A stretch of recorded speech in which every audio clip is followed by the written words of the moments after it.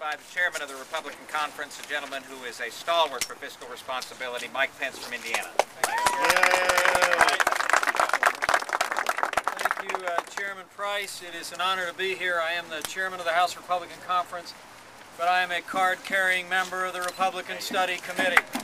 And today, thanks to the leadership of Chairman Tom Price and young Jason Chaffetz and Kevin Brady, who has been a visionary for so many years on Sunset Commission and in this whole area, this new caucus is born.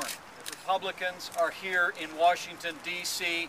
to do the hard work, to make the hard choices, to put our fiscal house in order. Exactly. The American people know, as they look at the business going on last night on Capitol Hill, and recognize that the undemocratic majority could endure fully 30 minutes and one amendment of spending debate, that there is a party here in Washington, D.C.